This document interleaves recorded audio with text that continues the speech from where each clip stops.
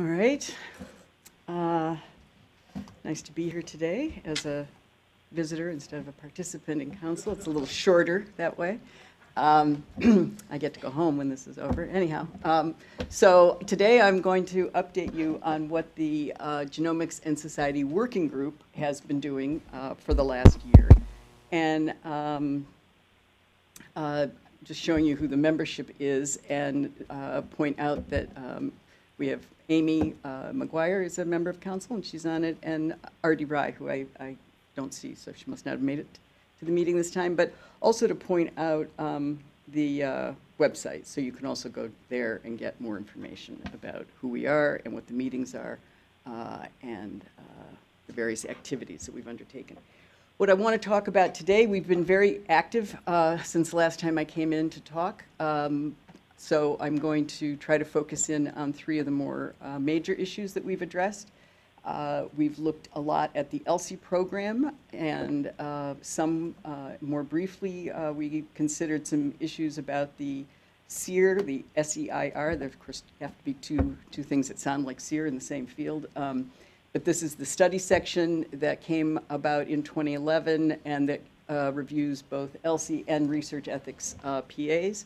And then we're going to talk a little bit about the relationship between the ELSI research program and the division. All right, so we spent a lot of time on this boundary issue, and to give a little bit of background, it is important in the ELSI community because ELSI, the field was invented by ELSI, and so it emerges and it changed over time, and because of that, there's, I think, a little more debate, or maybe it's the same in every field, but there's a debate over what the boundaries are, what are the limits, what counts as ELSI research, and in part, it's hard to answer that because ELSI is creating the boundaries as they are enforcing them. So there was nothing in particular that was that motivated this concern. It's more that it is a perennial concern, and because we have a new division, it seemed appropriate to review some of the more some of the boundaries that people were a little bit more concerned about. So one of them is called single disease. That's just a phrase, and what that means is that there has been a hesitation or less support in the ELSI by ELSI staff to fund proposals that come in and say, we're going to look at ELSI issues in a single disease, in Alzheimer's or autism or colon cancer. Some people have disagreed. They've said, well, if that's really the best way to study something, then why exactly, it seems like an odd prohibition. And what was interesting in the conversation was that it was very clarifying because ELSI staff was able to explain that there really isn't a single prohibition against this sort of research. It's more a question of generalizability. And if you have a study on a single topic, you're less likely. It has a higher bar, basically, to pass. So the idea, the recommendation was to maintain the limit, but to clarify the language. Non-medical issues came up, and that's things like forensic testing, direct-to-consumer ancestry testing, a lot of these things Larry mentioned. People raise this as an issue, as whether ELSI should be funding these, because really, at the level of resources, there's very, people have a sense that there's very tight money now, and this isn't directly related to medical issues, and so should NHGRI be funding that? The sense of the group was that, in fact, it really should be funding it. They're very important to the public. And in the public's mind, it's the division, the distinction between genetic and non-genetic, or I'm sorry, medical and not medical is not necessarily the same understanding that we would have. And so if something happens in, I think Larry said, if the FBI gets it wrong, the fallout would also come to medical uses. So that was a mistake. Anyway, so the idea was these are very important issues, and we should continue to support them. Excuse me. No, I just drank water. That was the problem. Okay. All right. In the last category, the last. Yeah, really. The last category we call beyond genomics, and what we mean by that simply is that obviously with all the interest in genomics, there's research that is developing that is getting further and further away from human genomics and animal genomics that NHGRI is particularly interested in. And so does ELSI follow that dispersion of topics, or does ELSI limit itself? And there have, in the past, been limitations, and the sense was that that was appropriate and they should continue. And once again, the same with the single disease. I think one of the things that was useful about the working group meeting for staff was clarifying from the perspective of the community why, or in what way the policies seem to be confusing to people in the community. All right, so the next thing that we tried to work on was something that we never actually came up with a good phrase for. So prioritization criteria is the best we can do here.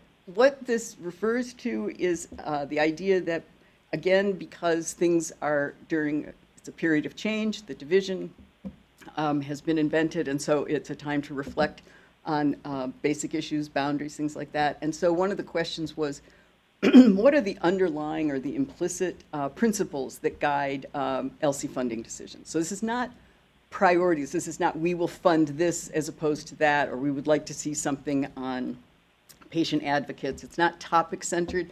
It's what are the principles that underlie ELSI funding. And the idea of this was just to have a conversation. These are principles that are implicit but have not been made explicit. And the hope was that in making them explicit, it just becomes a tool that can be used in planning and evaluating and moving forward with ELSI programs as they emerge over the next decade. And so these ideas, concepts, are not to be used externally. It's not, again, it's not a priority for a grant. These are provisional. More work will be done. They're for internal use. So these are the ideas which they're very truncated to get them on a slide. So if people have questions, I'd be happy to answer. But in thinking about whether a project that's proposed or an issue that's brought up in terms of whether or not funding it advances these or expresses these ideas. So is it consequential, so it presents an opportunity for impact? Is it fundamental or basic, provides the necessary basic data, or encourages fundamental normative or conceptual analysis, which the group really highlighted because that is something that's very distinct to the ELSI program across NIH. It is the only program that has explicit funding for normative and conceptual work. Effective in light of ELSI resources, which are very restricted. Is this something that's going to benefit from ELSI? So is it just, you know, a pebble in a pond, or are we actually going to be able to make a difference? Time sensitive, newly emergent, fleeting sense of disappearing opportunity. People were interested in things like, you know, historical projects, for instance, oral history projects that might have to work with a population that's aging, scientists or people who've worked in this field. And so there's a disappearing opportunity. Inclusive, is this question significant to diverse or understudied communities or groups with health disparities? Now understand, no one project is meant to fulfill all of these at all. This is just a list of principles that the ELSI project implicitly already has used, or that if you look back at the history of their project, many of the things that they funded and the priorities they have and the topics they pursue express these. So this was an exercise in values clarification. Okay, so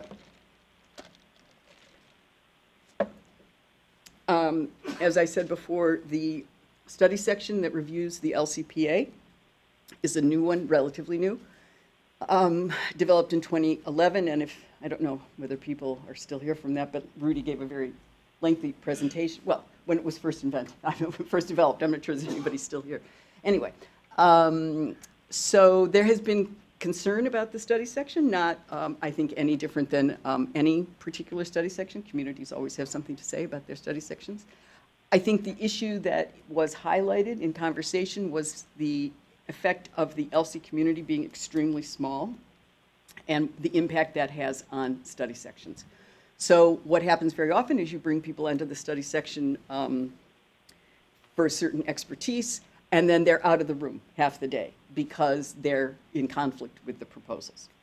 And that increases reliance on SEPs and ad hoc members, which sometimes can be fine, but I think sometimes in the community, people are concerned that there's an inconsistency. There's no particular evidence that shows that, but it's a concern that people wanted to talk about.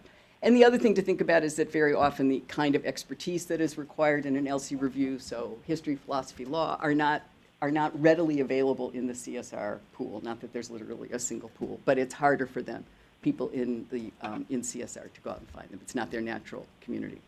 So the suggestion moving forward to try to address that is for the LC staff to look into the possibility of being able to provide CSR with lists of reviewers with particular expertise to sort of bridge this gap with what's the traditional pool of people that are drawn from which other study sections draw, in contrast to the LC study section, or not the LC, the SEER study section. Okay, and then the last thing we did, which is very related in many ways to the slides that that Larry was showing, is we looked at this question of the relationship between the division and the research program. And so he had that one slide that had the circle, and then LC almost filled up the entire circle. So the question is, as the division develops and as it starts to take on that long list of very interesting consultative obligations, and to fulfill the mandate of the division is to build that even more. One of the questions that the working group took on was how to think about what effect or impact that might have on LC, and how LC should move forward in this new picture. So the working group felt that it was an important moment right now in this transitional phase to confirm, to affirm that there is a distinctive role of LC within the division, and that is that it should be the research program, and that the LC set-aside that has been in place, I don't know, more than 20 years, should go only to funding research, should not be diverted to consultation. So obviously there's a mismatch here because you have this exciting, growing program, but there's a sense on the working group that there really needs to be a commitment to maintaining the research portfolio and the work that goes into that. And so the suggestion was to add a full-time staff member to the division. So the way it works now, and I'm not sure I have the details right, is that most of the personnel in the division are in fact LC personnel. I believe Nicole Lockhart is part-time division, and of course Larry is as well. But the idea would be if you had somebody who was committed to the division who could help organize and take on some of those consultative roles, that work could grow and the division could fulfill its mandate overall going forward. What's next? Over the next year, we're going to look more closely at, we did look somewhat at portfolio balance, but we're going to look at that more closely. We're interested in trying to figure out a training mechanism in particular, because the SEER, which has been excellent in terms of training, does sunset automatically, and there's concern in the community that they lose an enormous amount of work goes into the infrastructure, and they lose the opportunity to continue working with that. They can't apply again, which is appropriate in terms of sharing the resources, but that's a question. Then another thing we're going to take on is normative conceptual research, because what we think is important, because it is a very distinctive LC contribution, what we think is important is to be able to define and explain what it is and what its particular contribution is. I mean, I think a lot of people, I know it when I see it, but there really, to the best of our knowledge, isn't a clear statement of its boundaries and what it has contributed. And then the question would be, given what its boundaries are, given what it's contributed, do we think that there's enough of it within the portfolio? And importantly, do we think that there's something over and above what we're doing now to encourage those kinds of applications? Because those applications very often come from people with no science background, no NIH background. They don't know really how to write a grant. They're very smart. They do very good work. But the grant writing process, which can be a barrier for anybody when they're first starting, is for some of them an enormous barrier that they just don't feel like they have the knowledge to go forward, and given that there seems to be there is a very high bar for funding now, it's very hard for people to decide that they should go ahead and do that, that they should spend the time to try. And then we'll go ahead also and look at some issues that we've started looking at, but I didn't report on here because we're not really done with them, and that's outreach to the community and some more issues related to SEER. And that's about it. I do want to take a moment and thank the ELSI staff. They have done an enormous amount of work for us. They have answered our questions. They have created so many tables and charts. And, you know, I know, having done a little work like that myself, what sounds like a simple question of, oh, can we just see it this way instead of that way, can be an enormous amount of work. So Joy Boyer and Jean McEwen and Nicole Lockhart, who isn't with us, I really want to thank, because they have really facilitated the work of this committee quite a bit. So thank you. Any questions? Yes. So thank you. It was really informative, and I just will say a couple of disclaimers. So I used to be the chair of the study section before it converted to this SEER.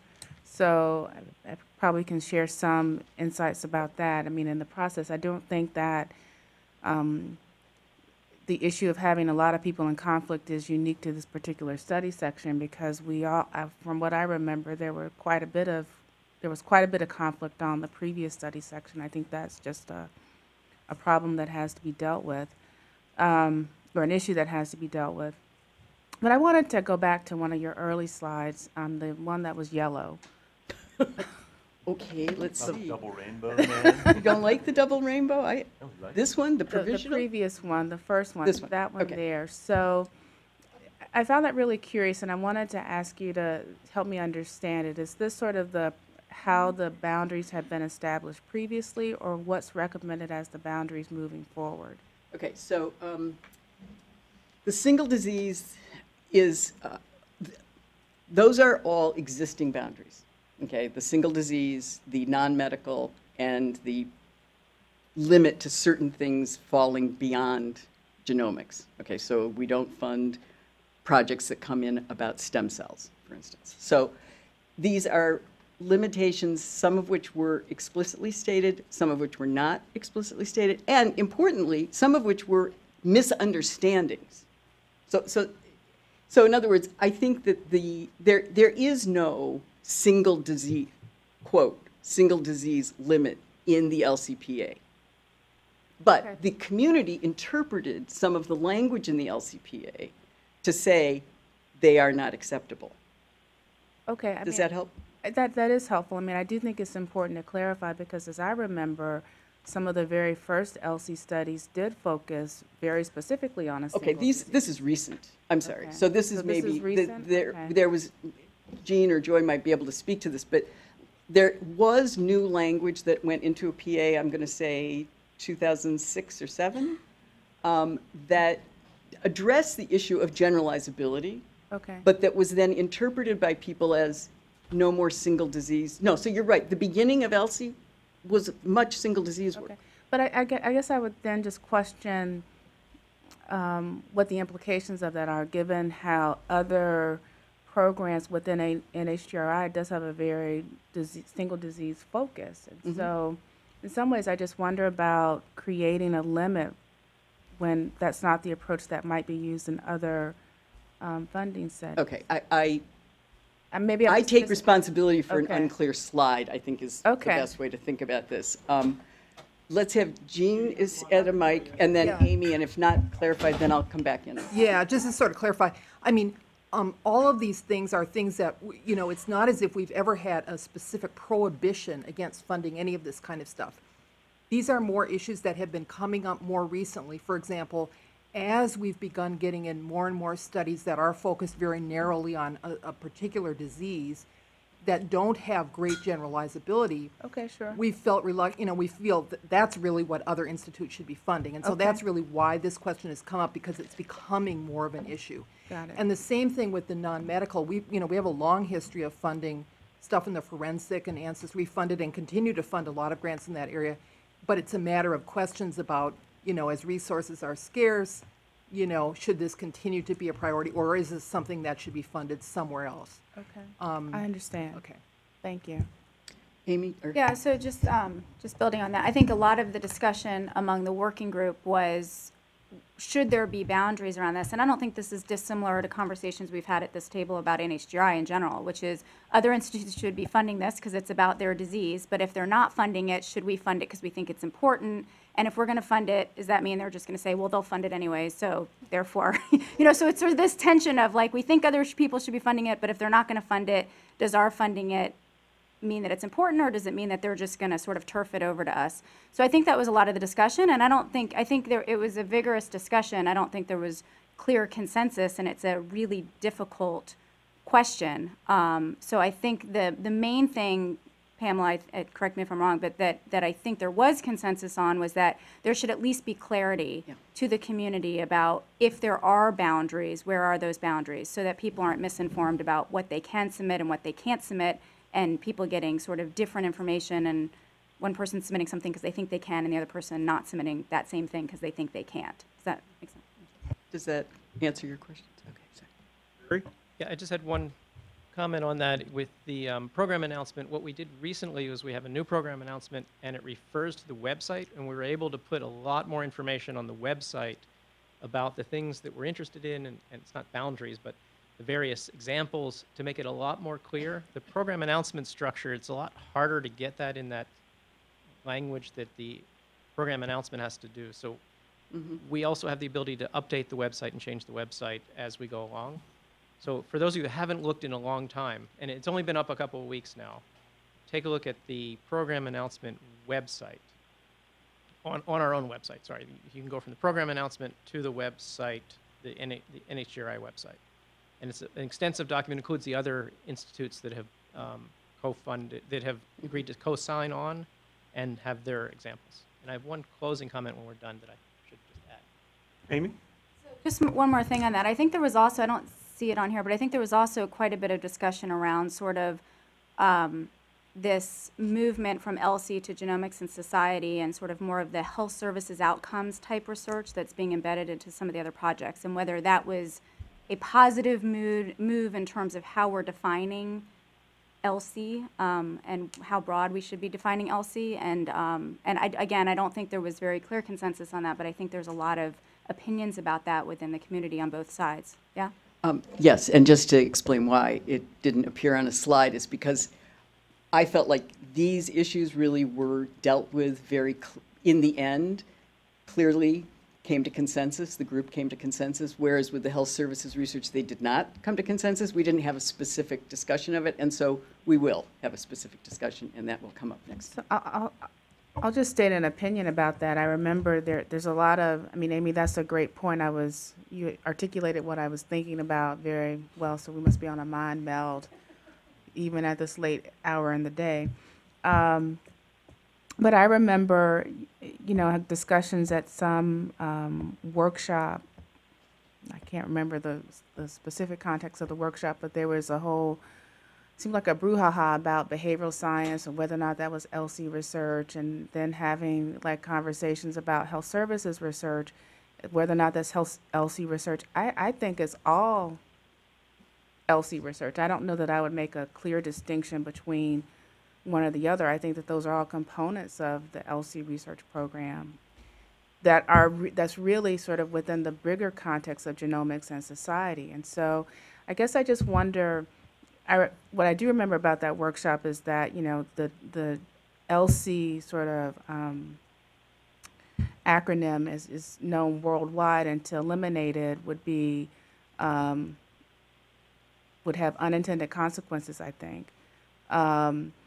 But, you know, I do think there perhaps is an opportunity to educate all of us about what is LC research, and it's a broader mandate than some of the things that people like Howard might think it is. Well, Howard, what is it that you said this morning that I missed? No, it wasn't this morning. It was a few councils ago. Okay. But actually, I think you make a really good point. You're relatively new to council, but when I became director and then we went through the visioning process for the 2011 strategic plan, There was lots of discussion around whether ELSI was holding us back versus the value of the brand of ELSI. And if you noticed, when we reorganized and we created a division to house ELSI, I didn't call it the ELSI division. We tried to broaden it and make it a little more vague so that with time that mission could grow beyond the exact words represented by E, L, S, and I. And so I resonate with exactly what you were saying. So wait, I think we had Lucilla, and then we'll go Amy. Yeah, along these lines, the set aside just for research, what's important is to define what research is. And I was a little worried that if research is not defined in terms of, there are some real problems there might not be very appealing to researchers in ethics, but they are appealing to those on the I part of it, on the implications, how we set up certain IRB to be more homogeneous in how they interpret things and so on.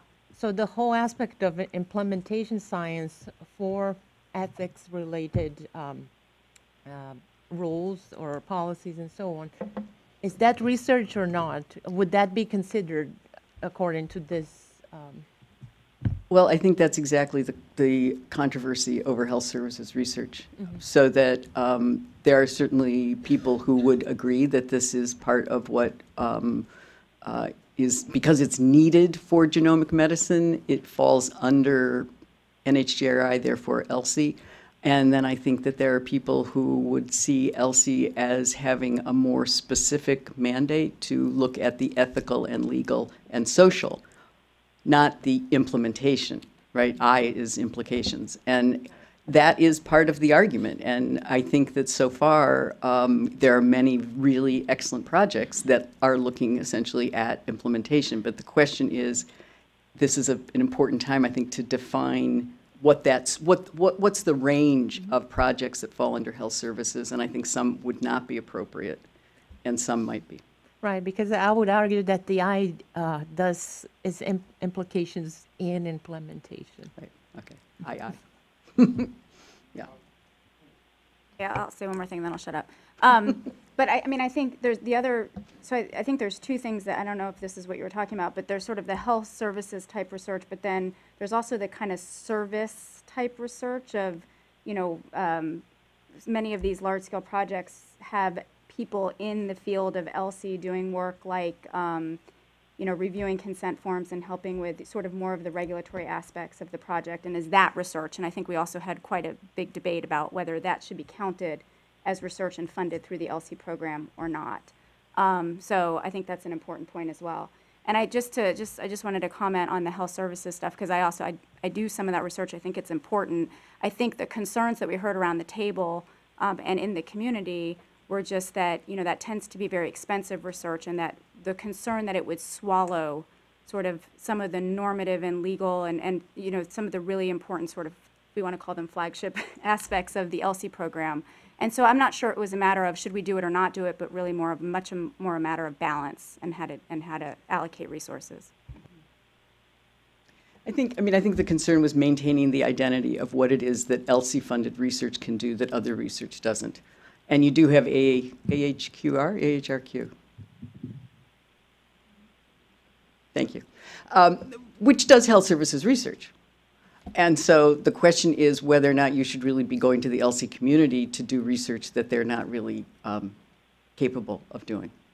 So Larry, you said you wanted to have some closing comments. Yeah, one historical comment is that at least a long time ago, the ELSI research program also funded educational materials and production and printing. And so one of the strong mandates is to stay in the research realm. Defining research is difficult, but we know that printing brochures is not research, and that's not in the mandate any longer. The closing comment was just about this being an open session and being televised. Both Pamela and I mentioned the FBI. I can tell you definitively that the FBI is actually really interested in this and reached out to us, and we had a great kind of hallway conversation with an agent about they want to get this right. So I didn't want to leave the impression with anyone watching or the FBI themselves that they, you notice I didn't mention the other guys, that they weren't thinking about that. The FBI has actually been pretty forward-thinking and proactive, and contacted our policy people, and we're talking to them. And there's an agent outside in the hall who wants to talk to you as soon as you're done.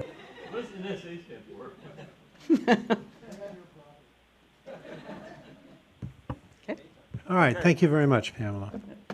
All right, and finally, last but not least, Lise Feingold is going to give us an update on the ENCODE project.